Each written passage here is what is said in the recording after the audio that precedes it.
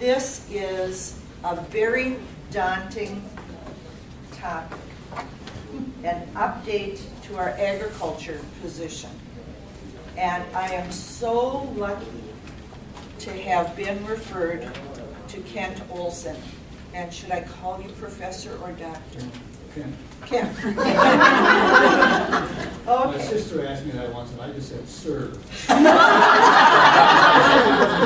And as well you should. And Bill Lazarus, and I'm going to tell you a little bit about these two fellows. Kent is a professor in the Department of Applied Economics at the University of Minnesota and is involved in applied research, on-campus teaching, and extension education in farm management. He has published 2 books on farm management. His research has emphasized farm-level management issues such as production efficiency, the interaction between farming and the environment, decision-making, and the impact of government policies. So you can see how he is just the right guy for us. He's worked in Sweden, Uganda, Zimbabwe, Tanzania, Ethiopia, India, Poland, and Italy. And the U.S. He teaches farm management, world food. I better put that on the list. World food problems and agribusiness management on campus and internationally. Professor Olson grew up on a farm in Iowa, but we won't hold that against him. And Lee is from Iowa. And she's a perfectly wonderful woman.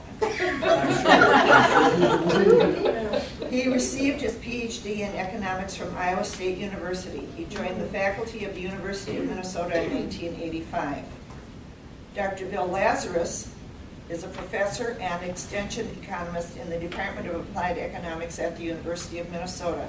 He works in farm management, research, and extension with a general focus on crop and livestock production economics. One recent project involved analyzing the effectiveness and costs of different agricultural best management practices that could reduce nitrate levels in surface waters of Minnesota for the Minnesota Pollution Control Agency. Economics of growing biomass crops for energy is another recent research area. Dr. Lazarus has a PhD in agricultural economics from the University of Illinois, well vetted by Lynn Marcus, who has traveled in some of those same footsteps. Dr. Lazarus grew up on a dairy farm in Pennsylvania. So, that being said, I hope you all reread the current positions on agricultural topics from 1988 in the newsletter. Then, the update to which they are helping us address ourselves then is about the innovations and changes in technology and economics since our position, so that we know whether or not we need an update. So, take it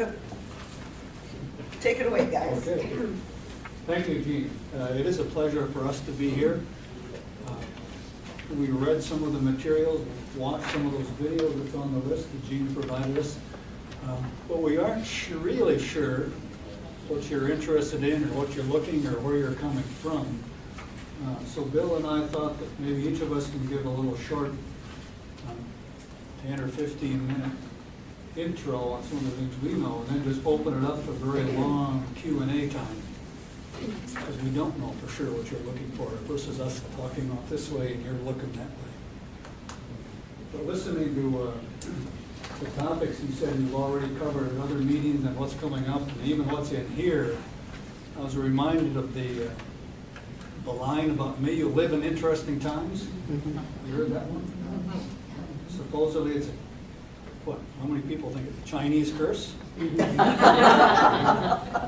That's what I've heard. And I'm an academic. You're supposed to reference what you say, so I thought, I'll just look it up, find out where it is. Well, it turns out it's fictional. A fictional story about Chinese characters, but it's written by a British author. So So it's not even Chinese or written. It's written. But anyway, it's a lovely, cool quote. So, not that we're living in those times, though, are we? We do have a few. But let's start. In ag, sustainable technology, ag, finance, a lot has changed since '88. But in some ways, lots of parts of what are there are still attainable. There's just still some fine tuning on all those things. As I look back, one part of my job has kind of evolved away from that. But I used to watch the finance of the farmers in Minnesota quite a bit, in charge of analyzing the farmers' financial data that they kept and then sent in these management associations, and then we averaged and pooled. And it was, there weren't that many farms, but it turns out to be maybe 10% of, there's something like 80,000 farms in Minnesota according to USDA or Congress's definition. But maybe only 20,000 of those are really commercial sized. The rest of them are residential, small, hobby, part-time. Still good, it's still produced, but if you look at the majority of where it's produced, it's only 20,000 farms. And this database has about 10% of those. If you look at that, things that have changed, the last few years have been very good, especially for crop farmers. The median income in this group was $192,000 last year. The median is in the middle, not the average. So those that are really high are just, they aren't affecting that average. They're affecting the average, but not the median. 190, that's up from 127 in 2011, and roughly 50 to 60,000 in the early 2000s. We expect it to be down this in 13, so the prices have come down. Some other costs, so it's still amazing where it is right now. Some of that's reflected in size, but also in just prices and incomes of that farm. ROE, rate of return on equities. Am I covering your numbers? I didn't talk about that. But ROE, something like what we would get in a savings account, which is an astounding 0.8%. Oh, if you're lucky. Yeah. Last year, 2012, these farms averaged 23%. Wow. It was 5 to 12 in the early 2000s. And I don't begrudge that at all. They've had some really bad years. So I'm very happy they're having good years. Hopefully they're stocking it away somewhere. Total assets were from 2.8 million on average in 2012, up from 1.6 million in the early 2000s, so almost a doubling. The size is, physical size is larger and that financial size. So to cover the finances is a very important topic because they are very large right now.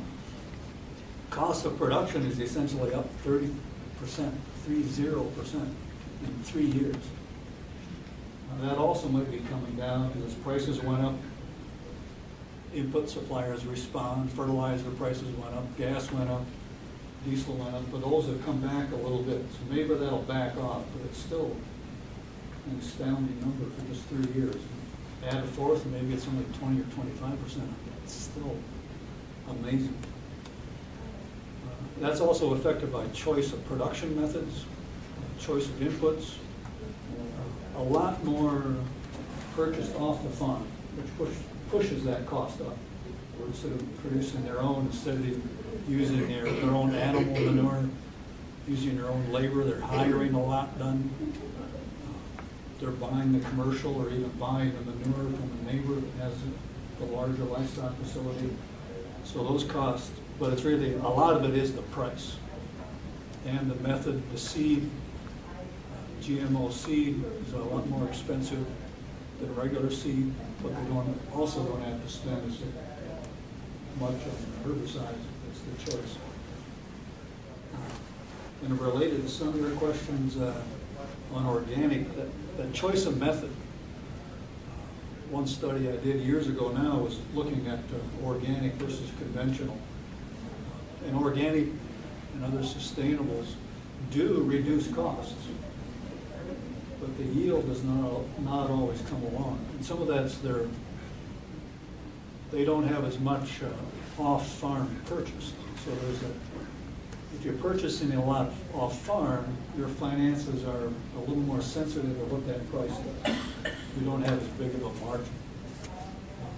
But there's also that question of can organic farming feed the world?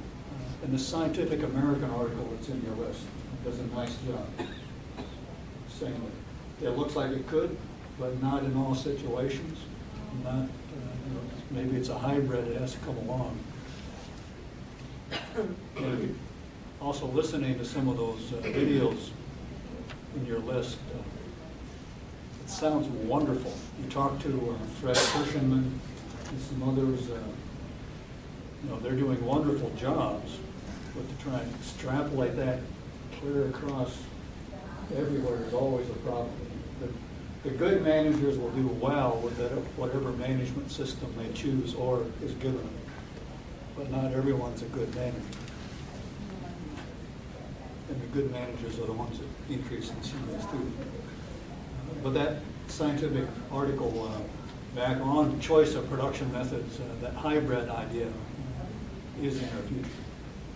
We'll just have to work with it and adapt. Where needed, we go that way for environmental production. Where needed, we go that way for cost of production.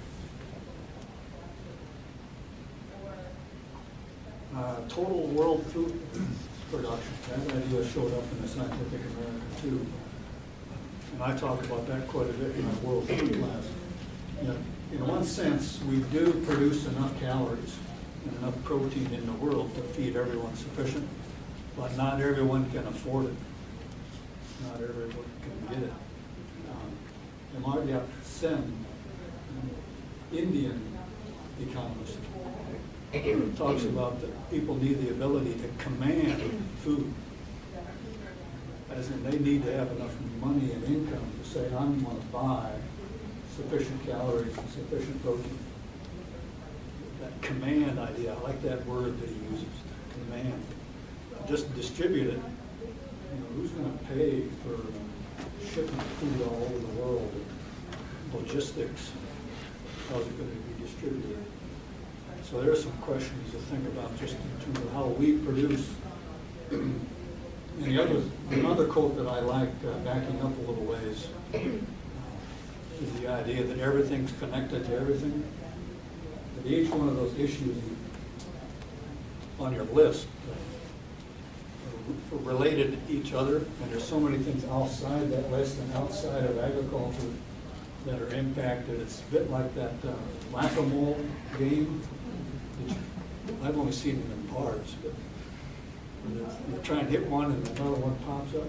That's what you're going to run into. That you always do when you hit your policies. Anyway, moving on, running out of myself a lot of time. Cost of production up, price volatility is way up for a lot of commodities. And that's another reason that directly affects us finances. Not just the cost of production, the revenue side, but the riskiness of it. Do farmers have the financial capability and production ability to protect themselves? Land prices went up, but now we're starting to wonder whether they've leveled off. They're starting to. We'll see. Concern there is that are they going to drop off as rapidly as they did in the 80s, early 80s? And the conclusion is no, and it won't be as bad, but they still might drop off, but they won't be as bad because farmers didn't finance it as much with debt. The bankers remember that and were scared and weren't pushing debt on them. So a lot of the high-priced land is purchased with cash. So, if they fall, there's a paper loss in equity, but not necessarily a financial catastrophe. Now there'll be some farms that have that trouble, not as much as it was in the early 80s. Anyway, all of that, increased cost, greater returns, volatility in prices, bigger farms, creates that interest in finances and risk management. And there's that brings me to the Farm Bill, which is under debate right now, has been for a long time. And we'll see if the conference committee can come out of that. Well, large parts of that that affect farming are related to risk management, both in the commodity titles and in the crop insurance titles. One and Title 1 and Title 10 are 11. It's only 1,000 pages or more from the Senate. But both of those, in both the House and the Senate, the idea and how those work, the rules are changing slightly, but the same ideas are there. Both of them have a price protection and also a revenue protection under commodities. Arguments between the committee that might derail it, should they put it on say a multi-year basis on yields and acreage, or should they do it on what they planted, say in 2014? A lot of argument about what should be protected, not, and how that should be established. Arguments about World Trade Organization, whether if you put it on this year's acreage alone, that affects the farmers' decisions and how to do it, and that gets into Brazil's argument over the cotton program about the policies affecting the market. But if you put it, as the Senate does, on a historical base acreage and historical yields, well, those payments don't necessarily affect today's planting decisions. So, but they're both different. They're both looking at it different ways. Crop insurance. Crop insurance has been around a long time. I remember my dad buying hail insurance. It's all in central Iowa. That's what you could buy, is hail insurance. It actually started with raisin producers in California. They would dry them naturally, put them on paper out in the fields. Well, they were very interested. A little bit of rain on those grapes as they were drying, and the grapes would mildew and be gone. Couldn't sell them at all. So they had crop insurance, and it was hail and then multi-purpose. Well, now, then the government got even more involved, giving subsidies to the agents, subsidies to the farmers, covering, blanketing things a little more. And now there's something called supplemental coverage options, SCO. Well, shallow loss, there's so many acronyms. SCO is the acronym, and I think it's supplemental coverage option. But on top of crop insurance, and there's some estimates in your list. Environmental Working Group has a link to a friend of mine, Bob, Bruce Babcock, not at Iowa State, did a study published by Environmental Working Group that shows that there could be a loss in an area on some farms that don't have any physical or financial loss could get a higher revenue because of that supplemental coverage option, the way it's set up and the way the crop insurances are set up. So there's a concern for you to consider. Everything's related. Does a question I wonder myself about, how much do taxpayers need to protect the farmers from risk? How much should they be paying, or what should they be subsidized? Or should we protect them in the sense they might get more than they would expect in a normal year without insurance? I don't know that we've debated that, or if it's even out there and people are thinking about it, but it's been slipped into both programs, Senate and House. Let's see what happens. I'll hurry up though. Just a couple last little things. Well, all of that. Why worry about finance and crop insurance and supplemental coverage and commodity programs? What's that have to do with finance? If you take away risk in any business, they have a lot more higher probability and better confidence of being able to pay back loans. The banks have better confidence. And if you have better probability of paying back loans, banks like you, they're willing to give you more. That increases size, increases consolidation, one of the issues on your list. So that it comes back to that also, consolidation finance as well as subsidies and how to spend money.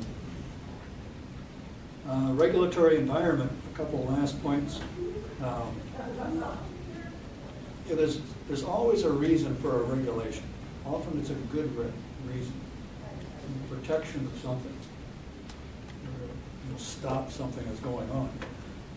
Well, one person's good regulation is another person's over-regulation. How in the world do you balance that going on? The ability to preserve payments, get the crop commodities, the commodity programs, the crop insurance, but what does that do to protecting the environment if you're getting bigger and planting more acres? And just one last comment on food policy. SNAP, or AKA food stamps. A huge debate.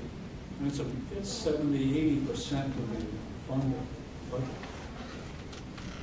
The whole nutrition program is, and a large of that being SNAP. And that's a big, not the only debate. There might be some other things that derail it in the conference committee, but that's a huge debate about House wanting to cut a lot, Senate not as much. What is the taxpayer's role in supporting and subsidizing farmers versus using money to support lower income people and relieving their food insecurity? That's the question. We need to come up with good answers. I'm going to quit. I'm sorry, I took too much more time than I said. Yeah, I'm Bill Lazarus, and thank you for inviting us. Just might mention one project that I've been working on lately, working for the Minnesota Pollution Control Agency on nitrates in surface water.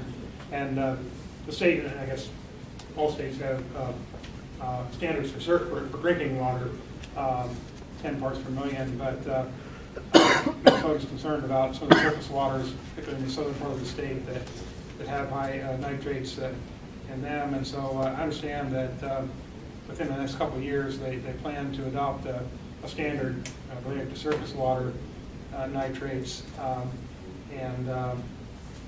So they've been working with the University of Minnesota. David Mulla is a soil modeler who's been looking at where nitrogen nitrates come from and the pathways that they get into streams for several years. And then they approached me a couple of years ago just to look at it from the economic standpoint, look at what the cost would be for some of the practices that could be implemented to reduce it. And nitrogen is a real common element in the world, and it's everywhere. And so reducing it is going to be difficult. And we've been looking at just crop production practices. About 3/4 of the nitrogen that in surface water comes from crop agriculture, and then some others come from point sources, sewage treatment plants and livestock operations and forests, that sort of thing. But we've been looking at crop practices from the standpoint of this the standard they are thinking of adopting, and also Minnesota and all the other states in the Mississippi River basin are looking at ways to reduce both nitrogen and phosphorus in the river from the Gulf hypoxia standpoint as well. Some of the things that I've been modeling are just reducing the rate of fertilizer application on corn, particularly where farmers, in surveys of average fertilizer rates that farmers are using, they're somewhat higher than the research would suggest is a profit maximizing rate. And there's reasons, it's not a new issue, but there are reasons from risk management, that sort of thing, to temptation to use a little bit more than the extension recommendations say is is the profit maximizing level. So just reducing rates, a lot of it, particularly in the southern part of the state, is applied in the fall. So if you could shift from either a spring pre-plant application or a side dress after the crop is growing, and then some other practices like restoring wetlands or doing things with tile lines, either controls that would shut off the tile lines during times of the year when the crops really don't need the drainage, or diverting the flow, the outlet from a tile line through kind of a chamber of wood chips or something that denitrifies part of the nitrogen.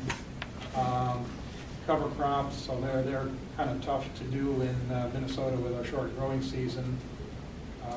Perennial crops, particularly if we had markets for biomass crops and energy processing facilities, something like that, that would give more of a market for perennial crops like switchgrass and that sort of thing. That would be very helpful. So we just have a model looking at all of those possible practices, and then they'll be, and actually they have a nutrient production plan that they're rolling out now. It's a public meeting this afternoon in St. Paul and some other meetings around the state where we'll be talking about some of the ideas for addressing the issues. One problem with nitrogen is mainly from non-point sources. The Federal Clean Water Act addresses point sources, and crop practices really are not regulated under the Clean Water Act or any of the normal regulations. So just how they'll induce crop farmers to adopt things that cost money and address the problem is going to be interesting to see in the next few years. But that's been one interesting project I've been working on for several years. I'm just kind of curious, how many of you grew up on farms or have connections in one sort or another with agriculture? Because I know a lot of people in the Twin Cities do. So you probably have your own perspectives on a lot of this that are probably closer to the ground than ours. But, yeah, that's one project that I've been involved in. I'm opening up to class to see what's on. Sure. One reason we're sitting down is that we wanted it to make sure it felt much more like a dialogue time instead of us standing up lecturing. So that's why we're going to continue seeing. But I don't know how you wanted. There was one hand up. Now two. I'd like to roll that way. Okay, no, I'm back here first. Sorry. I just want to follow up on your comments, Bill, about the study of the I don't know if it's the DNR, who it is that's doing this. This should the paper the other day about the water pollution of the nitrates in southern Minnesota. Yes. And the figures that I saw, if I remember them right, is that there's like 800 tons per acre of fertilizer that's put on that land. No, average. Typical rate on corn is. I even got my calculator because I said this is maybe it was a typo in the article, but anywhere from maybe 80 pounds to 150 pounds. It depends a lot on whether it's following a legume crop, soybeans or alfalfa contributes a certain amount of and of course the article didn't get into those differences. No. Thank you. But just the size of that 800 sounds big, and the tons makes it huge. Yeah. Sounds like the state total or something. It's mind-boggling. You had your hand up. Yeah, I was intrigued by your question to us, actually, since this is more of a discussion. Sure. When you were talking about the interest in risk management, and you asked, well, how much should consumers pay for the risk in farming? And I'm thinking, well, yeah, that's a good question. And then I thought back to, well, the majority of our farms are the big industrial farms, but we've seen a lot of growth in the last 20 years in the smaller farms, especially in the organic farms, with the increase in organic products that people are buying. And I immediately thought, well, there's sort of an answer. We've got two farming systems, the big ones, the big farms, and the small ones. And there actually is a model on how much risk a consumer wants to pay for farming when you think about CSAs, the community-sponsored agriculture, because a person pays a share Up front. up front. And And here's where I think it's interesting, because the small farmer, the small organic farmer, is diversified in the way they farm, and they have many different crops. And so if there's a loss, they're not likely to have a total loss. And so that works on a small scale. I don't see how that would ever work on a big scale, but I guess the question is, how much growth are we going to be seeing in Minnesota, do you think, with the smaller, the medium-sized organic farms, or nationally, since actually we're talking about federal League of Women Voters, federal ag policy, because if we're dealing with a model at a small level that works, well, maybe we're going to be seeing that happen more and more throughout the country, with the interest in the local food movement of buying and eating local food and covering the risk for it. Good. I don't see the CSA model going very far as a percent. They've often always, in many years, have talked about the growth in organic food being 20% per year, but the amount of organic food is here and the amount of food eaten is up here. It's still it's a big percent gain and a small percent of the total food production.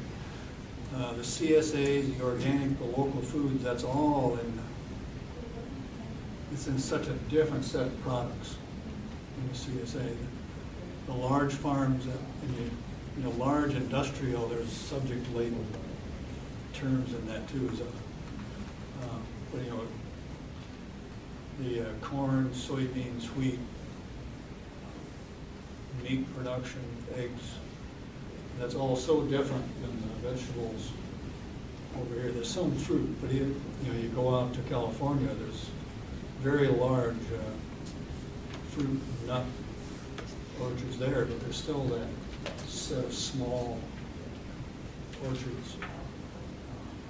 So how fast will it grow? I don't know, but your thought about sharing risk with CSA is one I had not thought of before. But I'm not sure how we can translate or extrapolate that to all the corn and soybeans, because even if you're in the middle of St. Paul or Minneapolis, it's easier, but how to get connected to a CSA. Community supported ag, I don't know if you want to do that. If you're in LA or New How many York of you City. belong to CSAs now? Or even just urban farming, your own backyard. It's interesting that I was looking at an article today from, I don't remember where it's from, I do a lot of looking at articles, but we spend about 8 times more money to support, from the federal perspective, what they call commodity crops, which are the corn, soybeans, cotton, rice, and wheat, than we do on fruits, vegetables, and nuts, which I find to be a staggering amount, and that something like... Is it even that small? This is a fairly recent article, yeah. That something like 80 to 85% of the money that the federal government pays for crop insurance and subsidies goes to the 10% of the farmers who have these big commercial farms, which to me is a real out of balance way to spend taxpayer money. Yeah, you're not the only one. Good. I would like to think that our committee is addressing that, the conference committee. But is there anything that's in the wind that's bringing that more into balance? That no. It's always I should let Bill talk.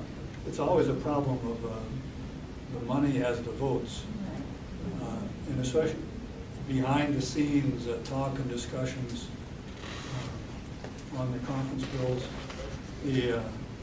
The title in the farm bill for horticulture and specialty crops and vegetables, that finally became part of the farm bill last time around in 08. In a more major way. Some of the research was in there, little bits, became its own title. So it hasn't been around, even that much hasn't been around that long. But are they addressing that 8%? I don't think so. Out of balance. Crop insurance, Way out of balance. there's some talk on the commodity side, they're saying, wow, we're finally shutting down, millionaires can't get their payments. You make, if your adjusted gross income is more than 750,000, you won't get one anymore. But that's a step. You know, it's still a large operation. I know farms that make investment decisions and buy new machinery to have the write-off so they can keep their income down below 750, so they aren't shut out. But that's not true on the crop insurance side. There is no limit on that side. So in terms of, and it's still targeted mostly to the commodity, 6 or 7 or 8. And the House bill cuts out livestock insurance right now. That was hard fought to get in, and now they're talking about taking it back out.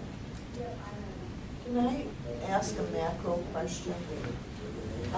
You referenced the Minnesota farms. Of the 80,000 farms in Minnesota, 20%, excuse me, 20,000 are The round numbers.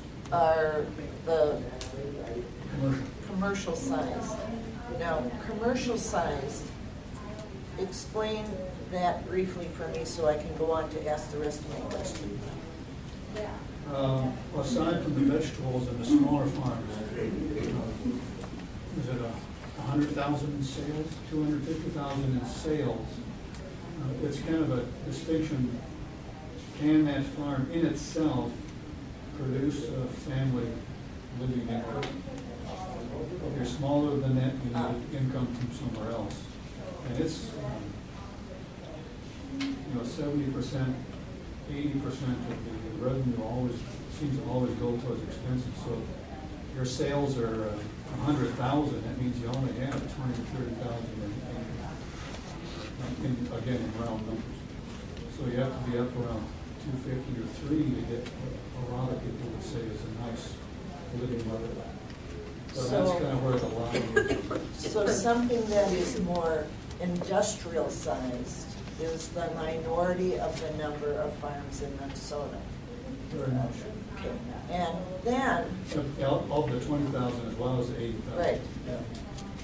And then, when it comes to the economic, anything that has a major impact on the economy, sort of the Cargill size, whatever, is what we are doing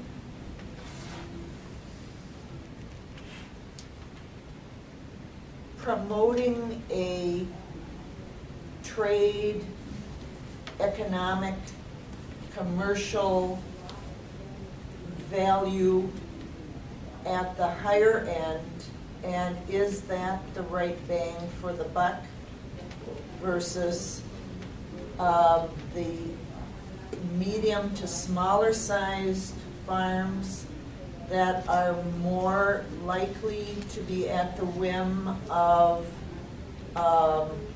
adverse economic weather, vicissitudes, and being too, they have so much invested in capital. I mean, you get where I'm going with this. Is there a commensurate level of where we are putting our bang for our buck, or are we throwing too much money in the run? How are we lined up? I think at least from my perspective, it's a little hard to sort out. Obviously, farms are getting bigger at a rapid rate. It's been going on for a long time. It's hard to sort out how much of that is because of policies, how much is because of technology and other things. I think it seems like consensus I've heard over the years is that actually price stabilization policies have helped the growth of specialized livestock operations, specialized crop operations. When I grew up, we had crops and livestock. You know, you lose on, if prices are low, you gain on the livestock side, if prices are high, you gain on the crop side. So to stabilize prices, then you could have very large livestock operations that buy their grain instead of growing it, and that's more feasible. So that's been said. Otherwise, there's a lot of technological reasons why they're growing too. So anyway. Yeah, a couple of comments, but a question back here that hasn't got answered or asked yet. You know, what is the reason for the policy? It's the goal of the policy.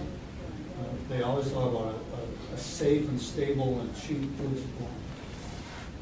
They don't say that the farm policy is to keep the small people as farmers. That's kind of somewhat touted sometimes, but it's always a safe, stable, and cheap food is the ultimate goal. And how do you attain it? Many times that is just helping the more efficient farmers become larger. That still doesn't say that's right. There's an argument going on now at the world level. Is it always just economic growth as a measure of success and well-being, success and goodness, or is we need to talk about other indices of well-being? And that gets at a bit through the question. Is it always just economic side, or is there a well-being as in health and all those other things that are going on? But it seems like the policy always drives toward the cheapness of a good food supply, and that always seems to end up helping the larger operation because they produce more. So there's a question has to be. She's raised her hand several times. Come in. I just wondered what the philosophy is here in Minnesota with what's going on with the butterfly population and the herbicides, and are we really looking at that? It's like the canary in the cave, if you will. And where are we going with that? Go ahead. As I understand it, that butterfly study, the early butterfly study was flawed in a couple of ways in the way they're looking at it. That it's not the canary. You know, there's still a concern. There's, you know, coming in and out, but apparently that's, and it's not Monsanto is saying this either. It's some other scientists. So the way they looked at it, the way they did it, there was a problem there, but it's not the problem. So we shouldn't worry too much about that being a signal. Are they the same one saying there's no global warming? I don't know, but I followed the honeybee issue a lot more than the Right. butterfly issue. Yeah, I'm sorry, the butterfly and the honeybee, right. I really don't the answer on that either, but it certainly is a concern. And are they, is anything being done here or in reference, say, to the honeybee situation, or, you know, what is the current thing? I know we have an expert at the University of Minnesota, who's working on that. I don't think they know for sure what the cause is, so they don't quite know, you know, what direction to go. Marla Spivak is Yeah. the expert at the university. Gene certainly. I think they have an idea, but they don't. They've got some possible causes Yeah. for it, and they're not, you know, they still haven't pinpointed it exactly. It could be just the pathology. It could be the fact that hives have been shipped from one place in the country to the other. But that's been going on for 40 years, and so they don't really know that's a reason for it. And then also the pesticides. And there's, you know, a whole cocktail of pesticides that are being used. But Australia doesn't have the problem that we have. They're not losing their honeybees. So they're actually shipping their honeybees over to the United States. But they also have, I think, some very strict controls as far as importing anything too. I mean, they look at their ships and they look at their crops that are being imported to make sure that there isn't something that is going to cause a problem. I think we're kind of leading into one of the things that I'm concerned about is, I started taking a look at the sustainable agriculture, and I'm kind of overwhelmed with what the definition is. We're kind of skirting the issue. We're talking about pesticides, we're talking about the butterflies and the bumblebees. So what's the definition, and what are the economic incentives, if any, that are in place or that we need? So first, what is it? Because the definition is enormous, I think. It depends on who you're talking about. Yeah. It's economics, it's the environment, it's all of it's long-term. The community, Yeah. social. But then there's arguments about how to measure each of those too. Do we have any measurements now? There isn't, as far as I know, there's no consistent rule about how to measure it. So we want it, we think it's a good thing, but we don't know how to measure it. Yeah, if we find it, we'll like it, and know what it is. Identify what it is. And you're right, it's Yeah. huge economic, social, environmental. It's Yeah, all we of can- this. We can talk about are the farms surviving, is the food safe, Yeah. and what's happening environmentally. We can measure a lot of things, but what is the set? Right. That brings me to my question. No, I was just curious about if you've been following what has been going on in Argentina with I read an article in the New York Times, it was probably like a month ago, and my memory is really not serving me very well, but there's tons of chemicals dumped into these crops. I think it was their soybeans. Tons of chemicals and pesticides, and I know there's a law in place there that it's like 1,000 feet from residential areas or something, and the government's just kind of turning a blind eye to it, and it's getting in water, and lately the rates for cancer have skyrocketed. Kids are being born with deformities, and I was just wondering if there was like any update or if you knew of anything. I haven't looked that up. And I love New Argentinian York wine, Times. so yeah. So I was wondering if like the wine is safe to drink and safe. Yeah, exactly. Yeah. So that was just something I wish I had brought the article, but This doesn't have speakers, so she doesn't pause. It seems like, you referenced the fact that the largest source of pollution in the Mississippi River now is agricultural. It's not the point sources anymore. And yet there is a lot of technology out there that would help to address that. And we don't seem to require that in any fashion. We don't hold the farmers accountable for the source of the pollution. I mean, when cities were polluting the waters with their sanitary sewer system, well, basically they were told you fix it, you're accountable for that. 3M gets chemicals in the wells in Woodbury, and all of a sudden they spend tens of millions of dollars to fix it. I mean, why don't we hold farmers accountable in that same fashion? Yeah, that's a good question, and I know that certainly weather variability is a big issue in agriculture, more so than in manufacturing. Just how to dictate what they do every day of the year when it's a wet year this year and next year's dry, and that sort of thing. So I think it's going to be difficult to craft some regulations and requirements that deal with all those management issues. But I think that's going to be the thing in the next couple of years is figuring out, I guess from an economist standpoint, our standard answer to have reduce consumption of something like fertilizer is to raise the price, tax it, and make it more expensive. People will use less of it. But that's not a very politically feasible thing to do, probably.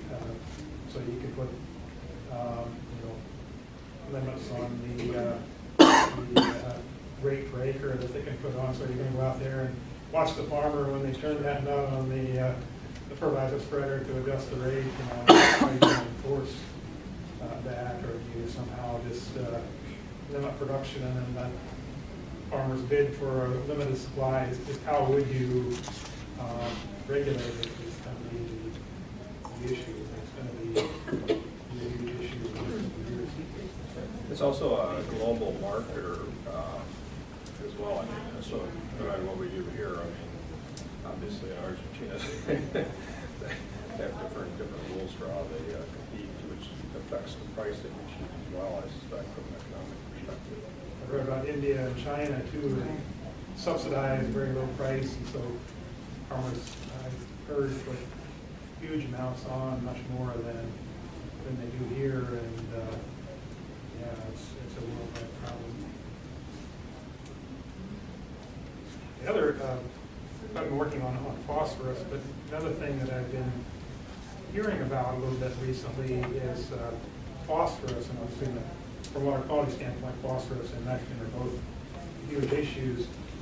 And I've worked with the livestock industry, and their excess over-application of manure and excess buildup of phosphorus around the facilities is a big issue.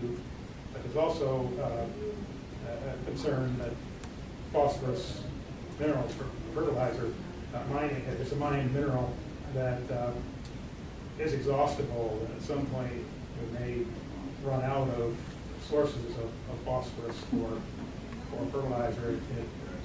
I just heard talk about that last week, or a webinar on it, and that it sounds like there are more reserves of phosphorus than there is oil and gas, but not a lot more. And over, of course, in the next couple hundred years, we may run out of phosphorus fertilizer. I understand back in the 1800s, people scavenged for bones to make phosphorus fertilizer out of because it was not available anywhere else. And more immediate concern right now is that the biggest source of phosphorus fertilizer is Morocco in Western Sahara, and it's not politically the most stable part of the world. And so things can happen there. So that's another perspective on phosphorus that you don't hear about a lot.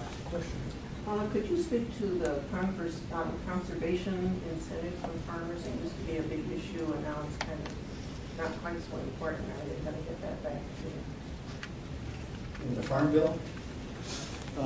It's in the Senate version, cross compliance, that they have to meet conservation rules. The House doesn't have that, especially in the crop insurance side.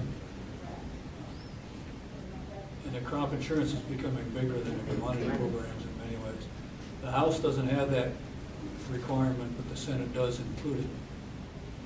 That you have to comply with all the environmental conservation regulations, and if you don't get a payment. How effective and how good that is. But the rules and the ideas are there, so we'll see what happens in the conference bill or not. What's the objection to it in the House side? Over-regulation. Back to that one person's regulation, So it's that- great, and the That other person 10% sees that it as gets over. The 10% that gets 84% of the dollars has the biggest voice. Essentially. Yeah. Yeah. So it's, how can we stop and get around that? I've also heard that proposed by those closer to the discussions than I, that there's three ideas on what might happen with the Farm Bill. One, the conference committee does indeed figure out how to pass a new version of it, with all these rules, and to see what that might look like. The second one was they can't figure out what to do with it, so they extend the old bill for a couple more years, get past the election, so not have to do it again next year. And the third one is that they don't get any of those done. And it just falls apart, and it goes back to the 49 laws. But part of that, if they don't get anything done, there might be a rider somewhere that says they take away that 1949 rules, which is what you hear about, where milk prices go to $12 a gallon, food would go this, and all those other programs that are now there, like conservation, would disappear because they're not in that 49 legislation.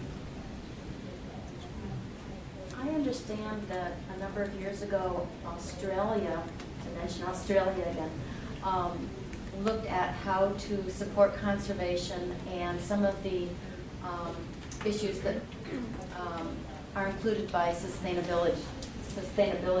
As you mentioned, do we just want cheap food, or do we want to have a farm that supports its community and addresses the community needs as well as the environmental needs?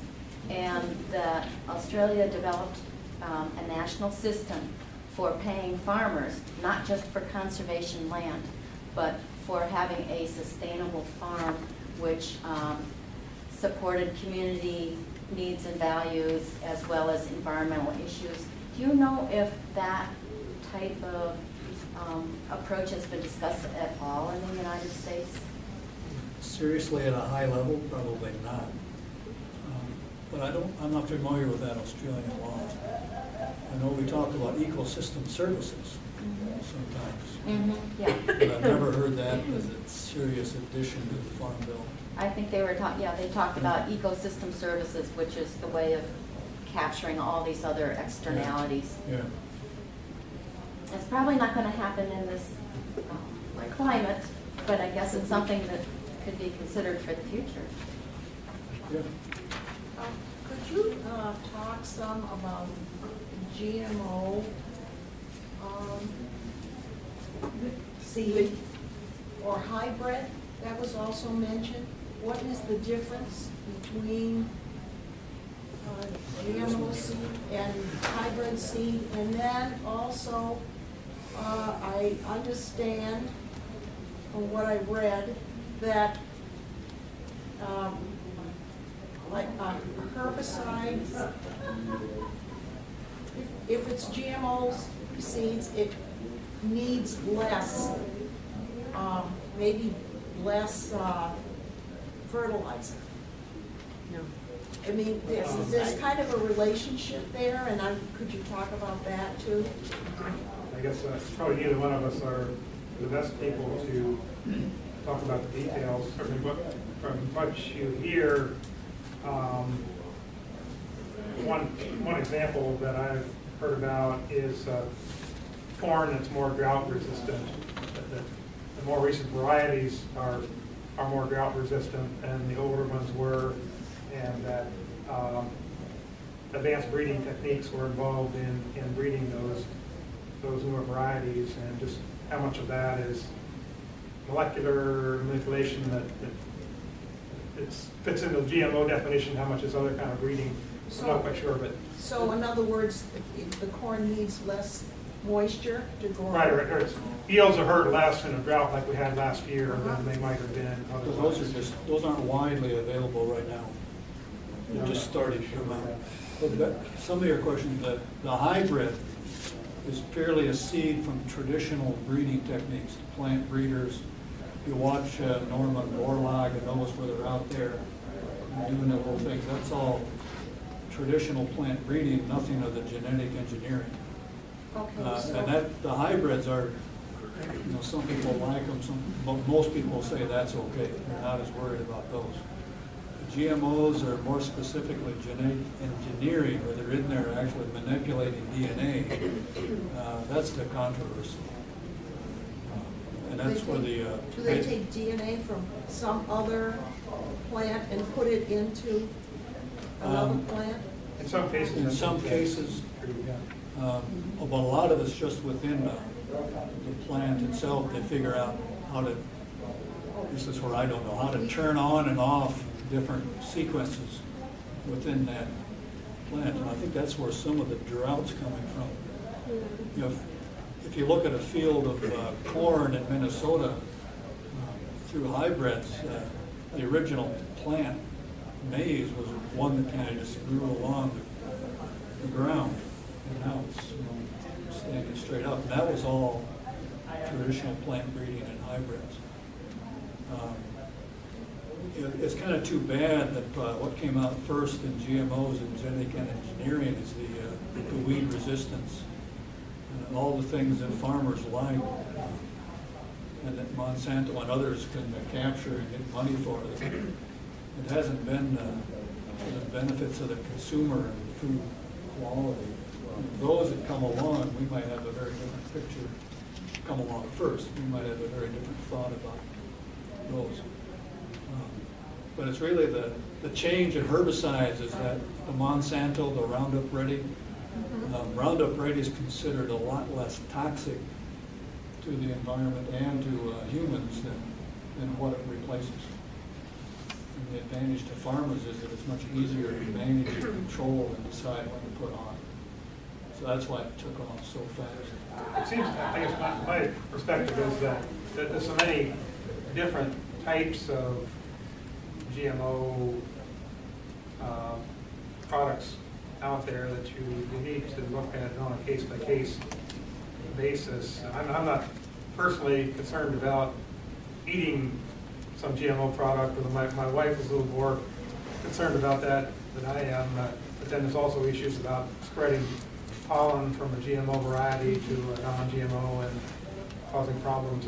That's sort of, there's a lot of different potential problems out there that I can think of. There's a question in the back. Yeah, And I here. was just going to say that plant geneticists have been working very hard on making better plants. For instance, there's a variety of rice that is yellow because it produces more vitamin A, which is a vitamin that's missing in rice. And there would be a huge benefit in some parts of the world where people don't get enough vitamin A if they could grow this rice, which people accept and would eat, but it has vitamin A. But the gene for producing the vitamin A in the rice comes from some other organism that the plant geneticist has added. And so people are upset because this is an artificial, terrible thing that's going to. But all the traditional plant experiments are traditional breeding is just doing the same thing over a very much longer period of time, because what plant people have been doing is picking out, an example of something that they want to propagate and breeding it with, something else and get a better hybrid. Well, there are some differences. If they can go in and tweak those DNAs, the sequences, and make some differences, it isn't quite a traditional, fast traditional. In the vitamin A,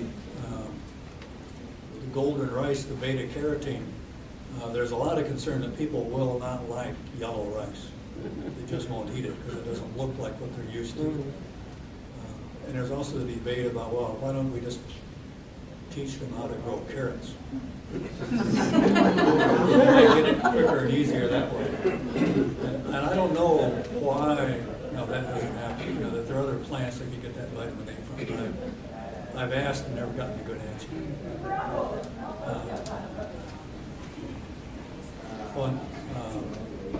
Starling corn. Remember, it was probably 10 or 15 years ago, there was a problem with tacos at Taco John's or Taco Bell's. People, all of a sudden, allergies blew up. It was a corn, genetically engineered corn, that was supposed to just go to feed. And somehow got into human food, got into tortillas. That caused allergy outbreaks among sensitive people. So there is a real concern out there. And another concern is that means that all these companies can put copyrights on life materials. And so there's a real concern from that view of control and back to finances. So to continue on to that just seems like a no-brainer then. Why don't we have like GMO labeling on food? I mean, is it? I don't know. They don't want to say how far it is. Right. With 96, 97, 98% of the soybeans Roundup ready and modified. Look at any label you buy, and you'll find soybean oil. I wouldn't have any problem with doing that. I think the industry argument against that is that it makes it look like the GMO, there's something wrong with the GMO. Yeah. GMO is a bad name. You put it there, and that would be everything.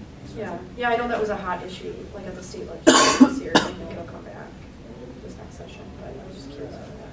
Just wanted to follow up, go back to the farm size issue that we talked about a while back, and that's just to remember that there are a lot of part-time farms out there. In fact, the whole taxonomy of farms, retirement, and that sort of thing, so that a lot of those small farms are surviving there because there's an off-farm job or something that's supporting, not that that's good or bad or anything, but that is an important part of the issue.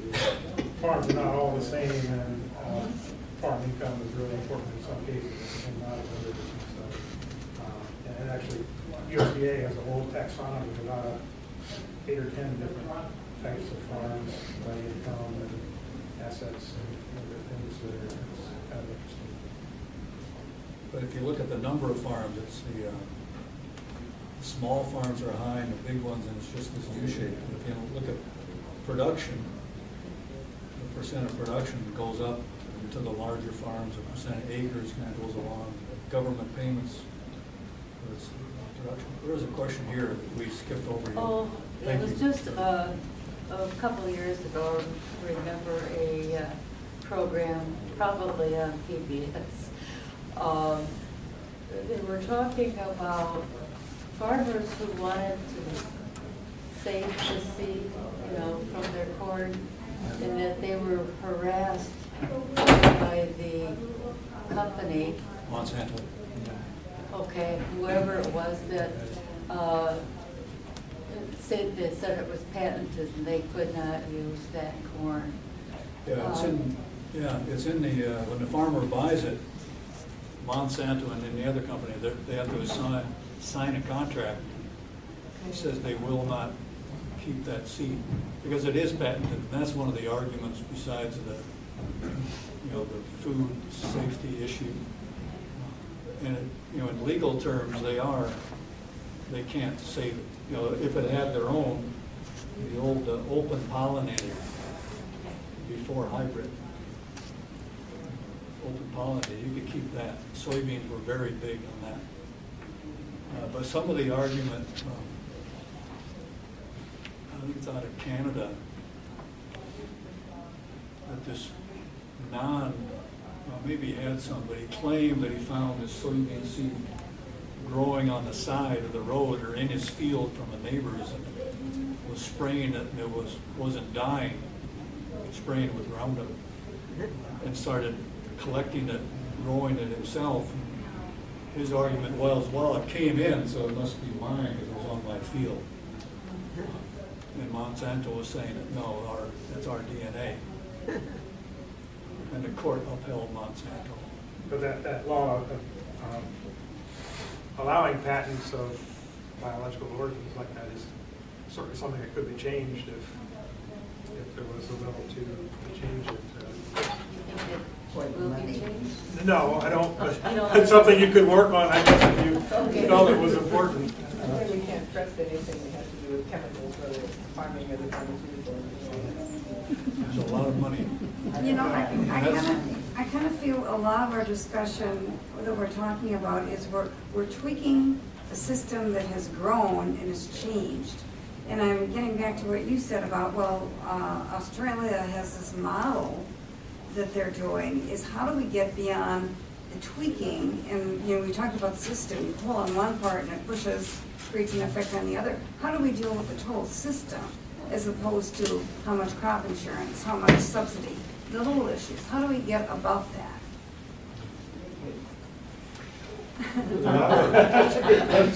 In the list of resources, there are some interesting videos to watch. But my concern there is that those are the good managers that put it together in their situation. Okay. Can that be transported to others? And I think it's also in one of the pieces I read.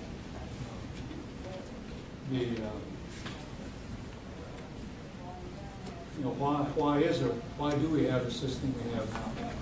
Because all these inputs, these special things, people could either through hybrids, and you have to keep buying hybrids too, because usually the next generation doesn't work as well. But that's not genetic engineering or license, it's biology. So they have to be crossed again with a new hybrid. But all of that's purchased.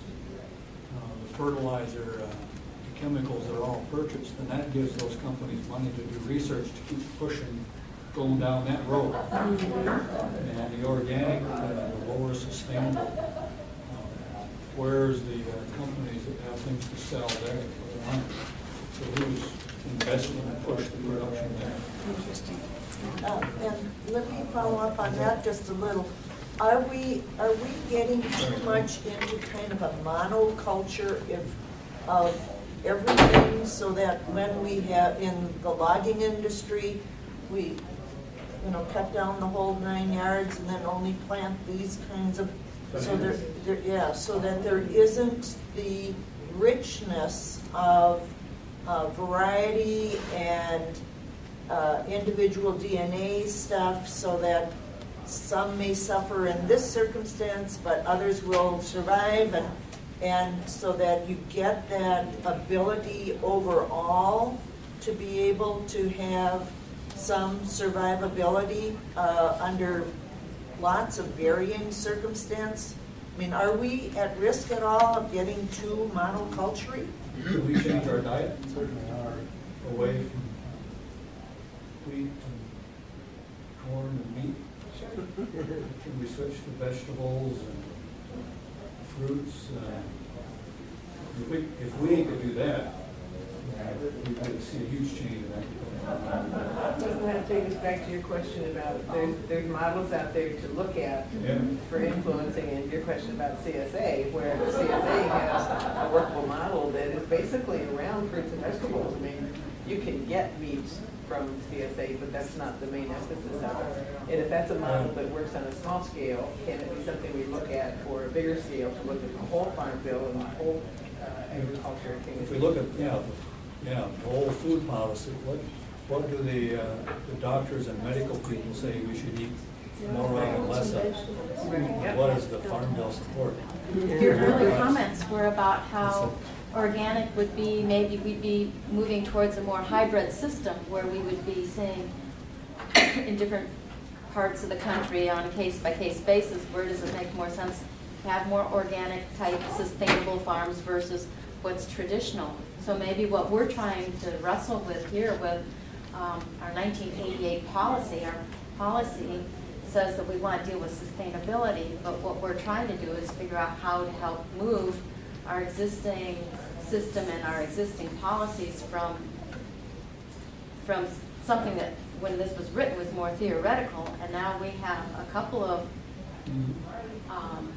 models. They may be small models and they may be in other countries, but I guess what the League might want to do is look at how we can move towards more hybrid systems, less dependence on just the monocultures for corn and well, corn, a lot of that isn't even human food. That's fuel, and that's sugar, So and we that's, can't even eat raw soybeans. yeah, we don't do that much with soybeans. We have to process them a lot. And we have enough food being produced to feed people around the world many times, but the issue is the distribution of that food. And So, if we ate less meat, there'd be more ground to produce food. right. And I'm involved in several projects looking at the economics of biomass crops like switchgrass or hybrid poplar or something like that for energy production. And one of the rationales for doing that is it would be a third crop for southern Minnesota to mix in with the corn and soybeans, and with the drop in natural gas prices, that really makes it difficult for a bioenergy processing plant to be feasible to grow those crops, and it's really tough sledding to actually make that go. But that's one thing we've tried to do to try to add a little bit of diversity to the landscape. Maybe it's even moving, updating by saying it shouldn't just be ag policy, it should be food policy. Yes. If we said we want to get good food, Right. and we started with a blank sheet of paper on policy, it would look very different. Yeah. Yes. It is interesting looking at our diet. My wife's kind of into historical foods, and our parents made and used quince jelly and elderberry pie, and Gooseberry pie. a lot of things like that just are not in the stores anymore.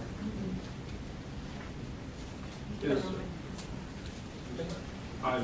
food kind of artificially cheap in this country compared to other parts of the world as a percentage of our income or something?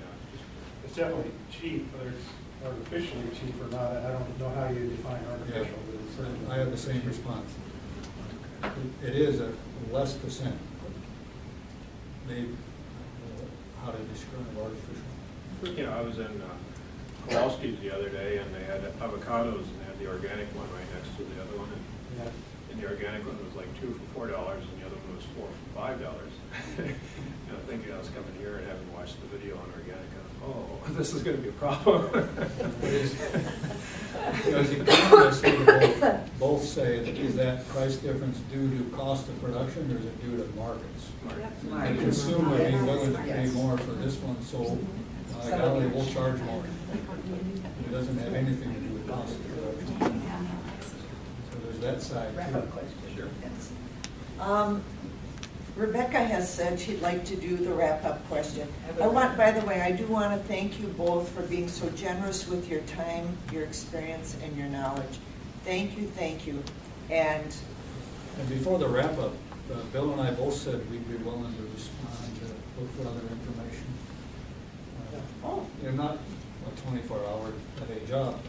We won't walk away and never talk to you again. Okay, wonderful. Yes, I do. Which feeds right into my wrap-up question. This study update that we're working on has two parts. One is the technology issues, GMOs, herbicides, water pollution, aquifer depletion, et cetera. The other is the finance issues that we've talked about tonight. And as we talk about those, and I did some thinking, those fight each other, don't they? Is that they seem to be counterproductive, is that if you do one, it takes away from the other and vice versa. Not always in a bad way, but they don't seem to be mutually supportive.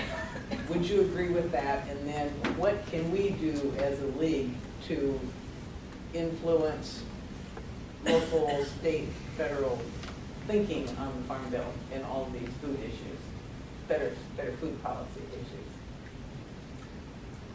I hadn't thought of them as being diametrically opposed. The They are technology sort of, versus though. finance. They are sort of.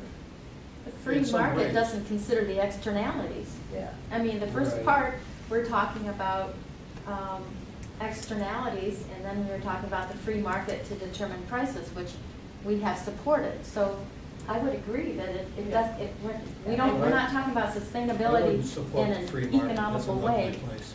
Yeah, it seems to me that technological improvements aren't necessarily counter to the financial, but the externality issue certainly is important and needs to be considered.